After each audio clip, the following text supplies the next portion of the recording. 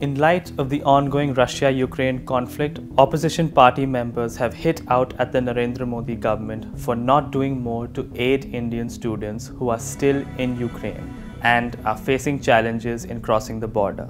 Ex-BJP and current Trinamool Congress leader Yashwant Sinha compared the current situation to the efforts made in evacuating Indians from Kuwait during the Gulf War in 1990. Even after the airspace closed, our embassy in Ukraine should have made arrangements to have the students leave by bus or whatever transport available as soon as possible.